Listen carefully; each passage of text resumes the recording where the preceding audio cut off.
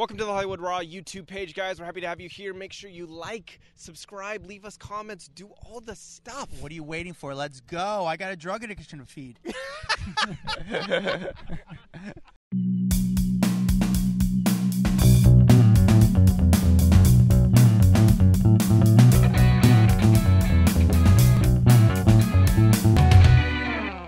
What's up, guys? Welcome to the Hollywood Raw podcast. This is the best moments of 2022.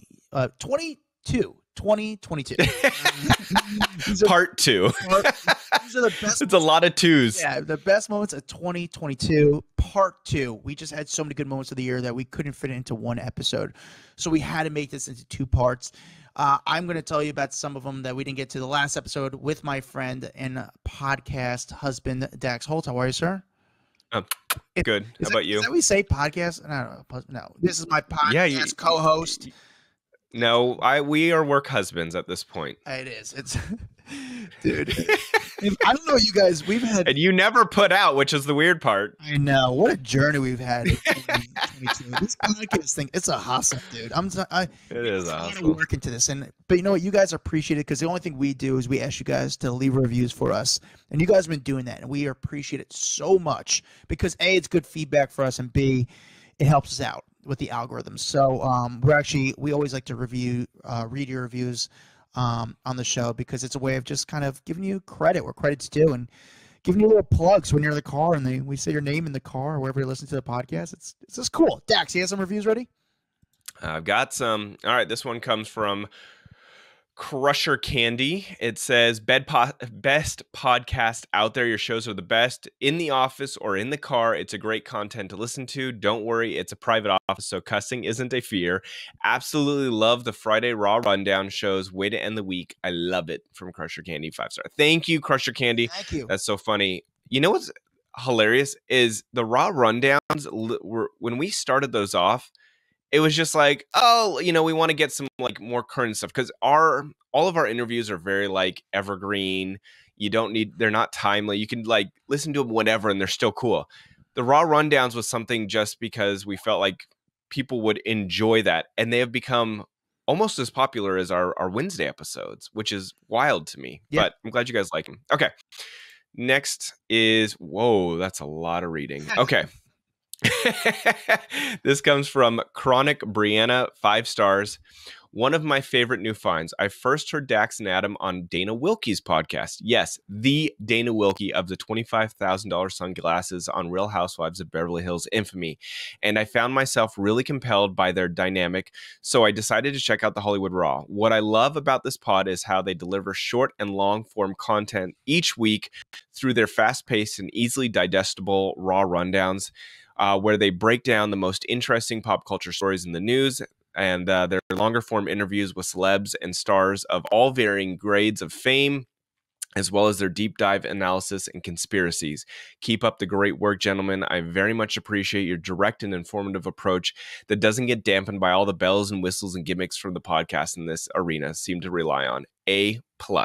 Damn, Brianna, how much do we have to Venmo you for that for that review?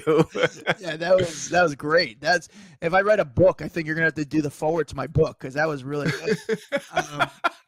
All right, let me find one that's a little shorter so we can get going on this. This one looks a little shorter. Okay, Liesel, 4 stars.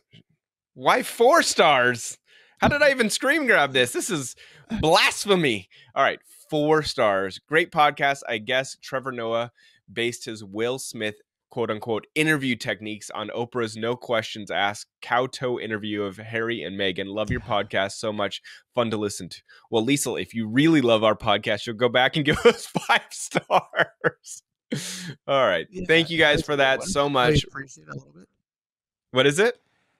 No, that was interesting. Yeah. Yeah.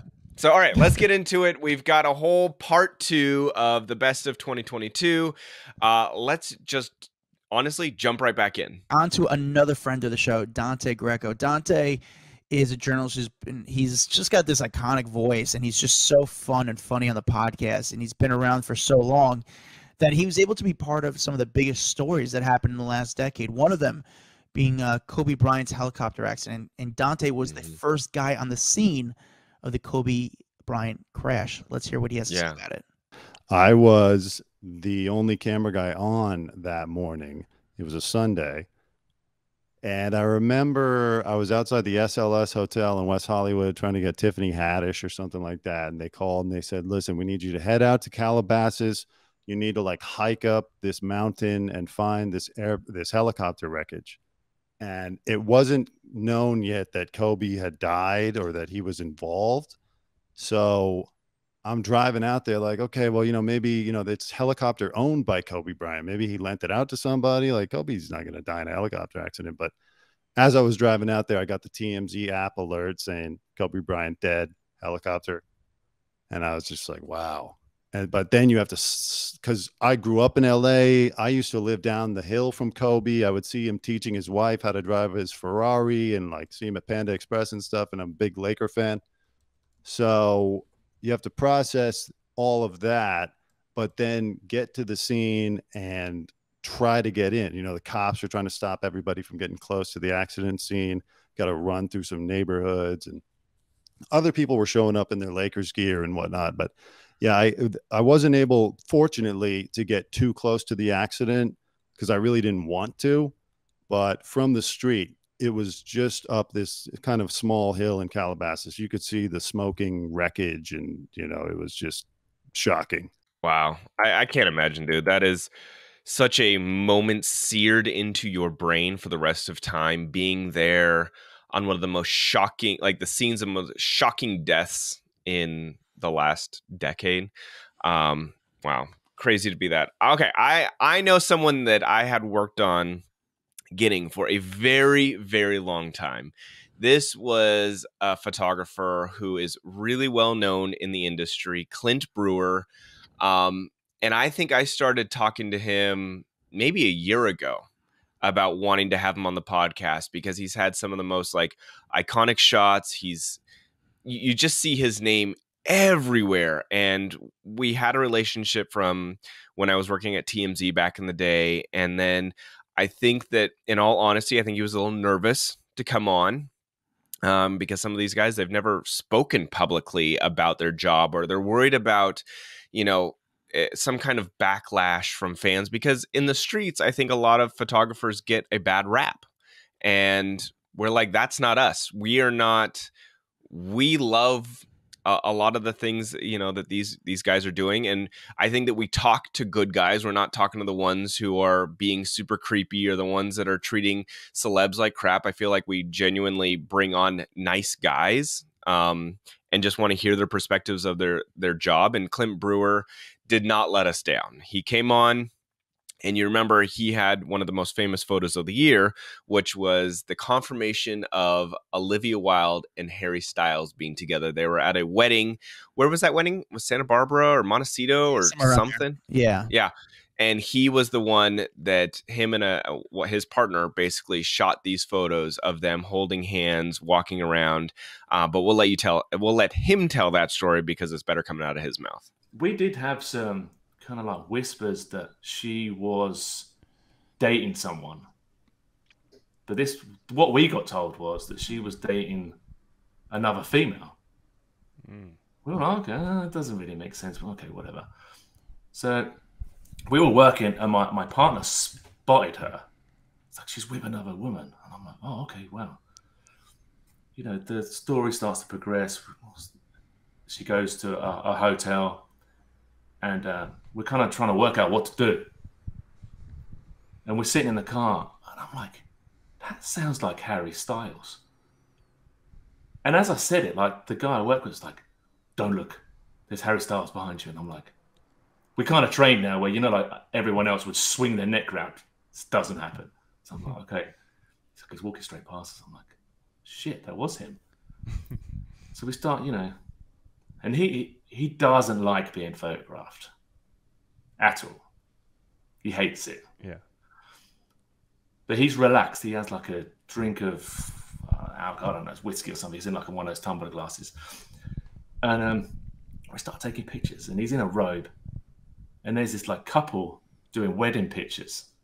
And he goes and poses with them. We start taking pictures. I was like, wow, that's a nice guy. Like, he's just like randomly taking pictures with someone. We didn't know that that was his manager. We had no idea. So he goes off, gets him to his room, and we knew that Olivia was there too. So we start making a few phone calls. And someone's like, yeah, there's a rumor that they're together. I'm like, bullshit. Sure, 10 minutes later, they come walking down the road, and that's the pictures you see. It's like, holy shit. Such a fascinating guy. I love it. And honestly, this is one of those episodes that this was a moment from it, but there are so many more good gems that I highly recommend you go back and you listen to Clint or Jesse, Dante, Bobby. Like, all of them have amazing, amazing stories that they've told. And this is just the tip of the iceberg on every single one of those episodes. Yeah, I would highly, when we do one of these type of episodes, I would check them out because they're some of our most favorite episodes because they're just real and they're fun. And this is like some of the episodes where we humanize the industry and reveal the fourth wall, because Extra Access Hollywood, they don't talk about this stuff. This is the stuff. Instead, they buy their clips and make up their own narrative, but we're actually hearing what actually went on from the scene of where it went down. All right, now on to someone who we had on our podcast that told us a story that was probably like the biggest blind item of all time. And it's not even a blind item because it's true. But it's like a guessing game, and we still haven't been able to really figure it out. Now, we have our own guesses, but we had Stratis Morfogen. Stratis Morfogen was a restaurateur who has made the biggest hotspots in New York City. And he told us a story about some celebrity couple that had sex in the VIP room of his restaurant, and he had it on camera. And he wouldn't tell us the names, but he could have did a lot of damage with this video, and or a lot of, I wouldn't even say damage. He could have helped out a lot of people because, I mean, a lot of people were like, oh my God. I mean, this would have been a huge story, Yes. and he turned down $1 million for it. But his depiction of it is pretty great. When I opened up Fully Chow, I just gotten married, and I'm in Mykonos for my honeymoon, and I get a call from the Inquirer. They said, we're offering you $1 million for the tape of this. I still will never mention his name, but you might figure it out. This hip hop magnate having sex on the table with a Hollywood starlet. And we know you have the video. And I said, only video I could have is from the security cameras. So I'm in Greece, and I call my GM and I said, go on the security cameras. And he's like, oh yeah, they were having dinner last night in the private room. I said, go back and tell me what you see. And he's like, Eddie has like a real heavy accent. He's like, Mr. Morfogen, I can't even look at this. They're having sex on the table. I said, Eddie, do me a favor. Totally delete it and wipe it off the server, because you know what, for $1 million I'm not doing it. And at the end of the day, they offered me $1 million for that tape, and it was like hip hop and Hollywood royalty, and that's where I draw the line. I love Stratis. He was so good. Probably one of the most talked about episodes of the year for us. But I think one of our top episodes that people really flocked to was Jennifer Ciotta, and she was the private jet flight attendant who came on to dish about celebrities being on the flight, the things that she's gone through over the years. And I know it's going to sound stupid because she dished all kinds about celebs and who's been on her flights. But the most interesting thing to me was you associate private jets with money and like champagne and caviar. And she revealed what the number one thing people order to have on their private jets, and it's something you probably wouldn't expect. So this is what she said. With the catering, passengers and owners understand the catering, so they'll like flip about the catering. They're like, why is this shrimp so much? Occasionally, you don't get that a lot, but occasionally you get that.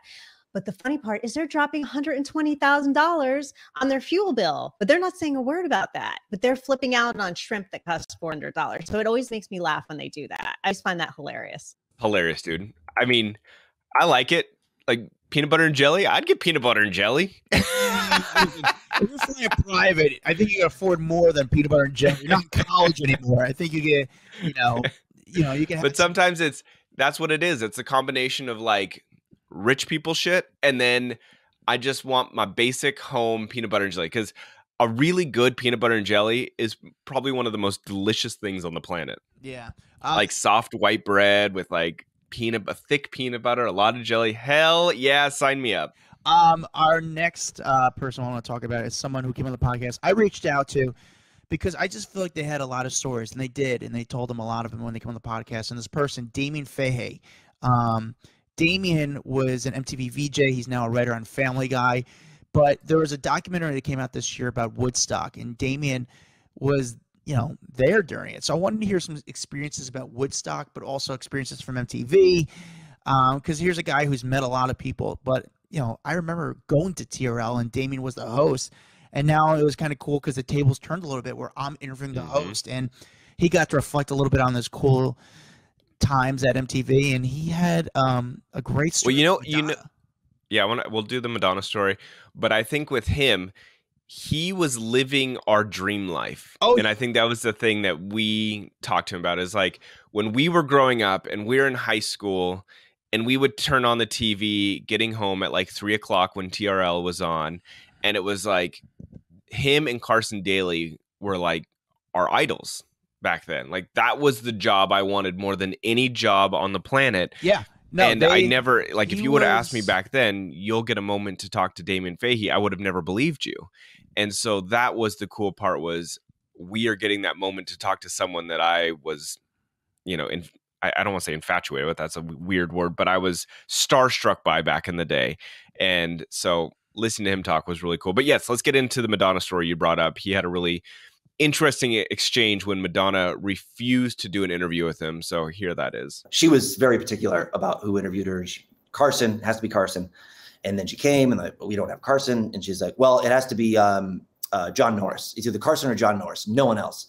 And, I'm leaving. So like, we have Damien, our new VJ. And she's like, who? I knew this. My producers told me that this had happened. And so they said, you have to go. We want you to go in. She's might not do the show. We want you to go into her dressing room by yourself, knock on the door, go in by yourself, introduce yourself, and like razzle dazzle Madonna, with like your electric personality. And I was shitting my pants, I did it. I remember saying before I opened the door, I was like, I could go in there and be like some insane, like false version of myself. Or I said I could be like, I could tell her how I'm fucking scared shitless. And I was rambling on and on and on. And so she stopped me and she was just like, she was holding a champagne flute and full of champagne. And she stopped me and she goes, hey, whoa, calm down. She's like, I'm nervous too. And that's why I'm drinking. That's why I'm drinking this. And she goes, do you want a glass? And I go, what is that, champagne? She goes, yeah. She goes, let me get you a glass of champagne. We gotta calm you down a little bit. I like chugged the glass of champagne backstage with Madonna. And so that was it. And then the interview, and I was still nervous in the interview. And if you watch the video, there's, we held note cards that had questions on them. And so I have a mic in one hand, note cards in the other. And as the interview starts, my hand starts to shake a little bit. So I grab it and I put the note card under my armpit. And you can see it's on YouTube. But it's like me kind of like, literally the reason I'm like, well, it won't shake if it's under my armpit. And then I pulled it out and it was like this, and then it was kind of wet, like wet paper. Damien also had like stories about how Carson Daly really helped him because he didn't even know what he was doing when it came to negotiating his contract. So like as much as we thought he was on top of the world, financially he was getting paid. It was fine money, but it wasn't like oh my God money. And so I think it's interesting to hear him talk about how Carson Daly kind of helped him out and said, listen, let me take you out for a drink. I'm going to tell you what you should do when it comes to negotiation. It was also interesting to hear that he doesn't really have a relationship with Carson anymore. And I just feel like if you kind of did a job like that together and you're just during that time, I'm kind of surprised that they don't have a relationship anymore. But it made it sound like that's not like a bad thing. Like they didn't fall out. They just they're not like close anymore. They don't text each other on the weekends. Yeah, no, it wasn't a falling out, but I'm just surprised where, I don't know, that you guys don't really communicate anymore. But again, you're in different parts of your life, so you also live on different parts of the country. Things get tough, but just to hear the stories that Damien had, it was just amazing. Wendy Williams had a big year. I wouldn't say a big year. She had a very low year. She had a rough year. A highly publicized year. How about that? I would say that. I would say she had a highly publicized year. It didn't go in the direction that we all thought it was going to go. You know, good news is that it seems like she's doing better. But we talked to someone who basically was the head anchor of all of it. She's the one who broke all the Wendy Williams story, Jessica Finn, who we worked with at TMZ. She's now at the U.S. Sun and crushes it. I mean, Jessica is a hardcore entertainment journalist and like breaks the biggest stories weekly. It's pretty amazing what Jess does. I'm like, man, yeah. Jess is like a pit bull when it comes to entertainment news. But Jessica kind of breaks down to us everything that's going on with Wendy Williams. And not only that, she broke down everything and then let us in on one of the biggest stories about Wendy Williams that wasn't even out there, like had never gotten published, that had our jaws on the ground. All right, check out what she said. We've kind of owned a big corner of the Wendy Williams market. Like, I know that, you know, a ton of people are breaking things out there, but the sourcing that I've had has gone so deep into Wendy's circle, and people that, like, the amount of stories that I've been able to break are so deep in Wendy's circle. It's really mind-boggling. I was able to print a story about Wendy inebriated, taping during COVID in her apartment, and things just went absolutely haywire. And at one point she was naked, and wait, what? At one point she was naked. She was masturbating. There's parts of the story I didn't even include because it was such a crazy, wild story that my boss found it to be too lewd.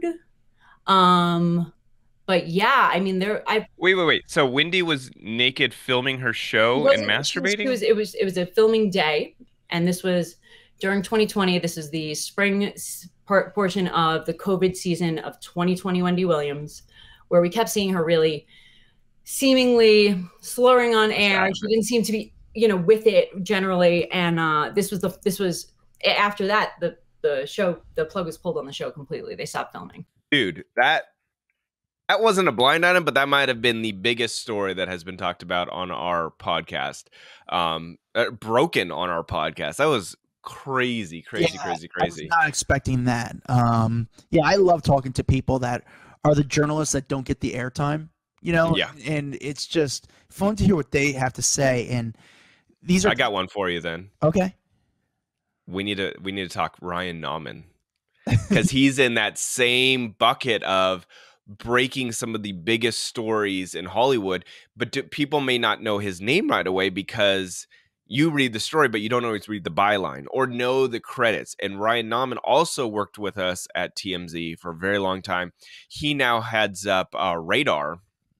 And so he's the editor. Is it editor in chief of Radar? I believe is his actual title. Yeah, he's the head dude. And he started off as an intern at TMZ. I was literally at his graduation from college at Cal State Fullerton. That's how long I've known this guy.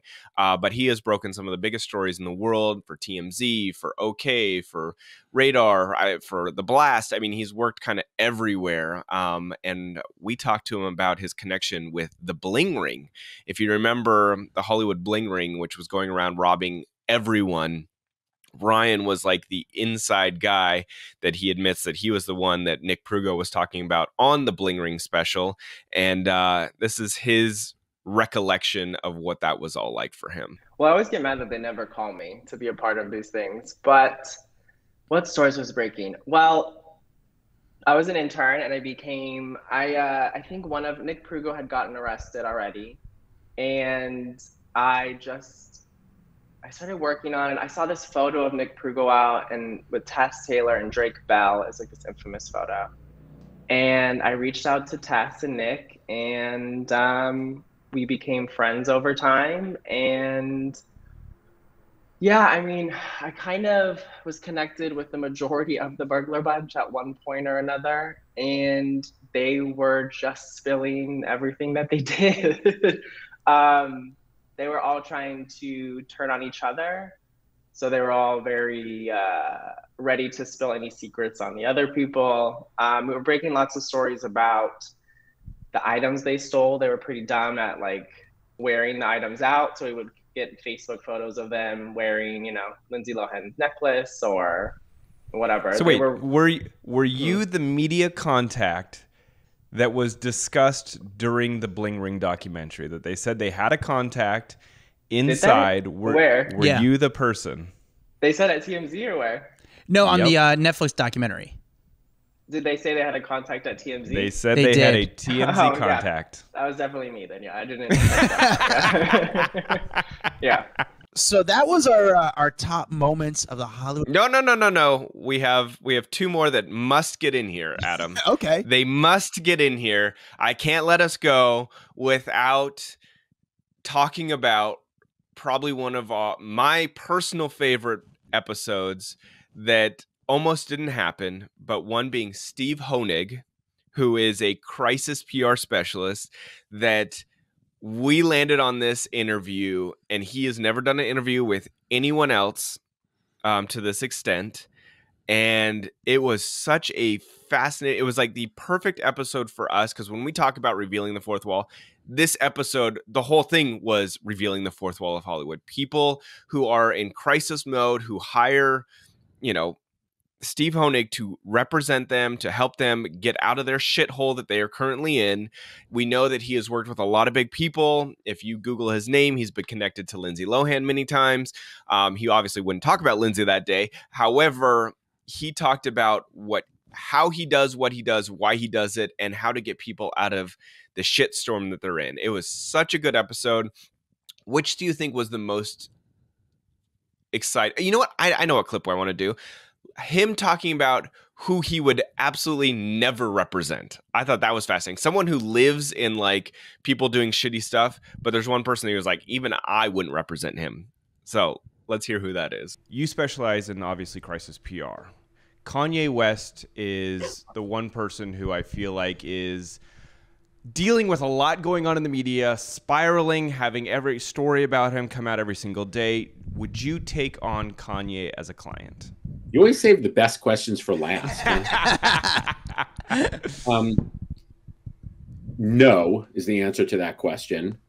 I think, the issue there is that it's not a public relations problem. It's a behavior problem. Mm-hmm. Yeah. And this to me was just it was an interesting conversation for me because I've done like kind of PR stuff, but here's a guy who's a black belt in PR.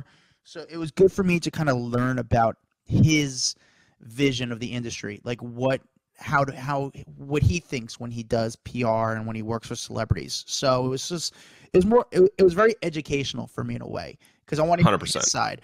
One other thing that he talked about, again, he does crisis PR, and someone who needed crisis PR this past year was Alec Baldwin, and he talked about what he would have done if he was representing Alec Baldwin.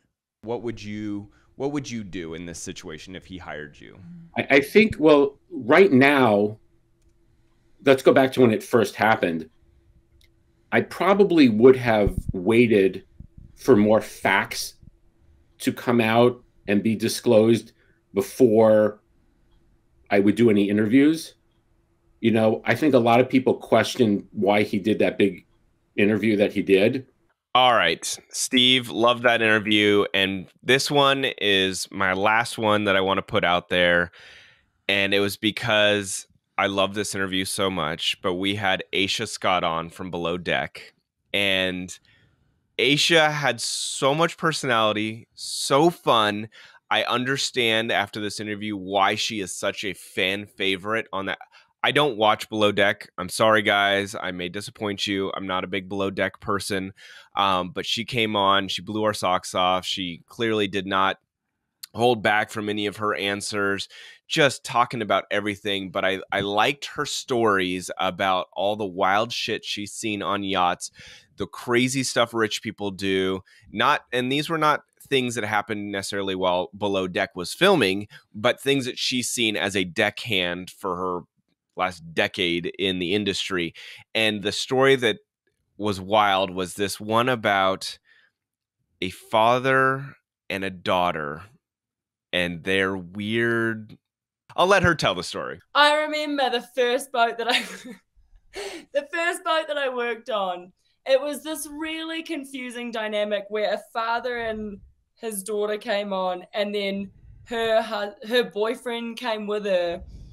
And I couldn't figure out what was going on because she kept sitting in one of their laps and then sitting in another lap. And it was just confusing. And anyway, they all went to the front of the boat and they asked for some cocktails before they went to the bow, and they were sunbathing on the bow. And I think they must have forgotten that they asked for them, and they were pretty pissed. And I walked around the corner with this tray of cocktails, and the biological father, we looked into it, we checked, we looked at passports, we looked at records. The biological father had his head in between the daughter's legs, like about to pull her panties aside, kissing all in it. And I was just, I know. Yes, that was weird, but I thought this was even stranger. It was just about the weird fetishes on yachts. Again, rich people they're crazy. I remember this Russian boat that my friend worked on. The father and the son both had a fetish for slamming chicks while they were on their period.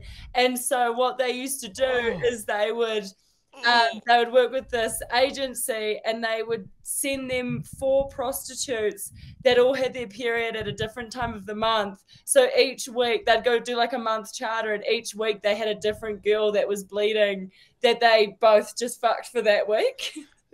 Oh, that is insane. Okay, that's never mind. I don't want to be a no. rich Well, weirdo. the thing is, yeah, weird. All right, that's it. I've officially. We can now wrap up the best of 2022. Those are the best moments from our podcast over the last year. Some things in there I didn't know we'd be talking about this year. Some amazing stories that were revealed. I hope you guys enjoyed this episode. I hope that it inspires you, that if you heard something on here and you want to go back and listen to the full episode, you now know that it exists, or that there's just more to be heard, because we have an incredible archive of some of the most amazing interviews and stories being revealed, and just perspectives on Hollywood that you're not going to find at on any other podcast out there. So I hope you guys enjoyed this episode as much as I did. Yeah, I hope you guys kind of go back to the archive. Not even past of 2022. Like, we've been doing this podcast for a while now, and there's some really good interviews that are they're timeless. It doesn't matter when you listen to it, you're gonna have something to take away from the interview. With that said, I hope you guys have a great holiday. And our resolution is to go. Our resolution, I think, together is to go to our iTunes page one day and to see all these reviews from you guys. I don't know how that works, but that's our resolution. We want to go there and just see a bunch of reviews from you guys. Yeah, leave a review. Go to iTunes, Hollywood Raw. Say a few kind words. You guys know what to do. We said this before. Find us at Hollywood Raw Pod on Instagram. We're also on TikTok. We're on Facebook. We have this private Facebook group called Off the Record, where if we answer a few questions, we'll let you in. And we'll see you guys in 2023. Woo! Bye! Happy New Year. Guys, hope you liked that video. We got a lot more where that came from. Hit that bell, like, subscribe, share with a friend. The best thing you do to support us is really doing that. And we really need the money because we need hair gel.